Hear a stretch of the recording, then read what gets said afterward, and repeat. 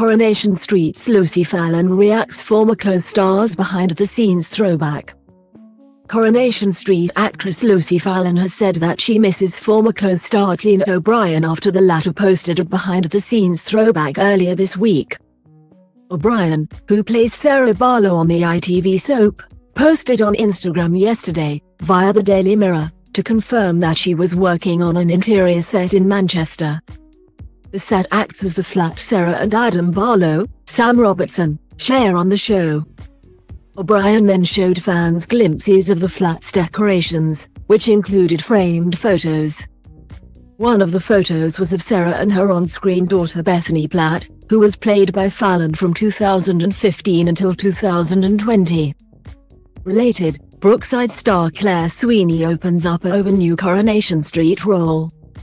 O'Brien tagged Fallon in the Instagram story and wrote, "Working today in Sarah and Adam's flat surrounded by lovely little memories." Fallon reshared the story to her own Instagram and wrote, "Miss you so much," followed by a series of crying emojis. Fallon recently opened up about her struggles with anxiety following the birth of her son, Sonny Jude. The actress wrote, "Maternal Mental Health Week. There is nothing in the world that can prepare you. From giving birth, the aftermath and then having this teeny tiny little human being to take care of."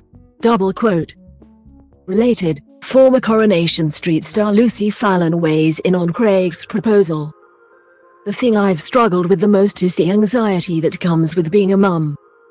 I question everything I do every single day and I am honestly wringing the life out of it. But we are here and we're having a gorgeous time. Sending love and positive vibes, we all got this." Coronation Street airs on Mondays, Wednesdays and Fridays at 8 p.m. on ITV1 and streams on ITVX. Read more Coronation Street spoilers on our dedicated homepage. You might also like: Animal Crossing New Horizons is finally announced on Nintendo Switch. How to watch Amazon Prime on your TV, smartphone and tablet, and enjoy Good Omens online. Nintendo to release 2 new Switch consoles this year.